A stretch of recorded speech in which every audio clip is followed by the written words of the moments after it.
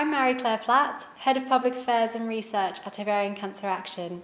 I'm here at Hammersmith Hospital at the Ovarian Cancer Action Research Centre, the home of ovarian cancer research.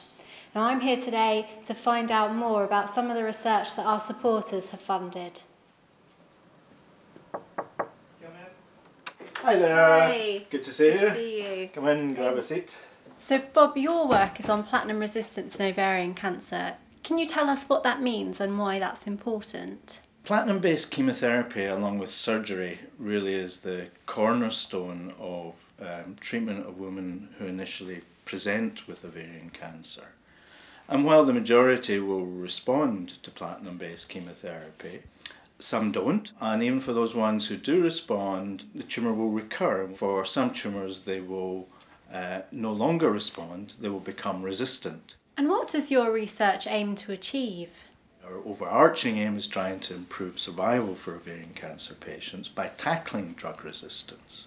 We're working with chemists here at Imperial trying to develop new therapies. And if we could prevent resistance occurring, then we don't get treatment failure. And so therefore, patients will live longer.